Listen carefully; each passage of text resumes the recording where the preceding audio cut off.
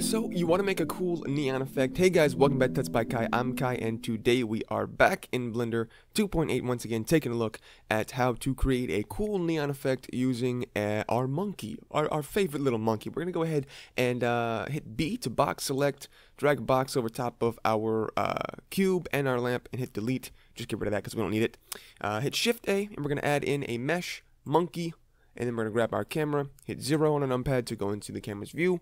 Open up the side panel here and hit lock camera to view, and we'll just pan around just to get a bit of a better angle on our monkey. Something like that. Looks pretty good. Yeah. Then we'll uncheck lock camera to view so we can move around now. Now this is a pretty simple thing to do, which is really cool. So we'll go ahead and get rid of that panel now. We'll open up the modifiers tab and add a modifier.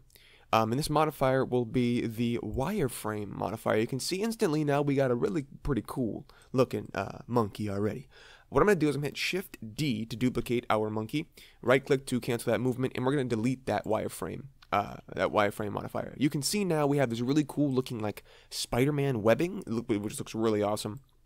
But if we were to go into render viewport shading, you can see we have these really nice edges here, which is really what we need. So I'm going to go ahead and select that wireframe, go to the materials tab, and add in a new material. This material will not be principled BSDF, it will be a emission shader. We'll go ahead and change the emission strength to like 3, and the color to like this nice blue. Maybe we'll change it to 5.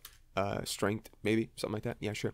And then with our actual monkey here, if we go back into if we stay in rendered shading, viewport shading, you can see how we have this really cool looking blue outline of our monkey, which is pretty sweet. We can go ahead and go back to our modifier tab, change the thickness up, make it a bit thinner, make it a bit thicker, something like that. Looks pretty good. Yeah, I like it a bit thinner than that.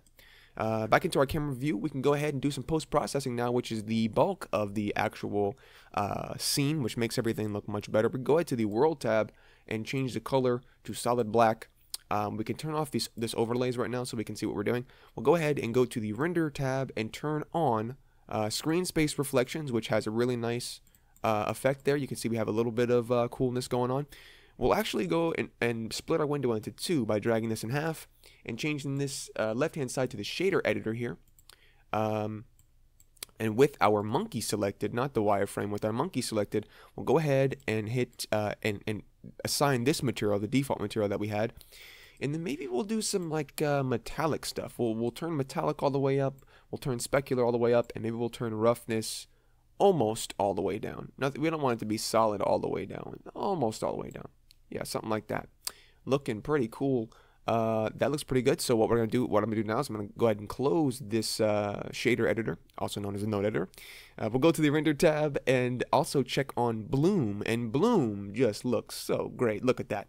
All right, so we can leave it really big like this, or we can downsize this and change the radius down a little bit, maybe get a little bit more of a subtle effect, or we can go really insane, have this really cool scene gradient, which looks really cool. I'm gonna select our camera. Go to the camera tab, go to viewport display, and change the passer part out all the way up, so we can't see any of this outside of the camera, which is really pretty cool. Pass it part out, pass it part. You know what I'm saying. We got a couple more things to do, or we could do a couple more things. But this is pretty good the way it is. We can leave it the way it is, and everything is looking pretty cool just like that. So yeah, we can change the threshold to make this not as bright or brighter, if we really want to. That looks good the way it is, though. I'm going to leave it just like that. We can go ahead and hit render image, and we can see what this is going to look like. I like it. I love it. Hope you guys enjoyed it. That's a really cool neon effect that we can create in Blender 2.8. Hope you guys enjoyed it. I'll see you guys in the next tutorial, but until then, bye-bye.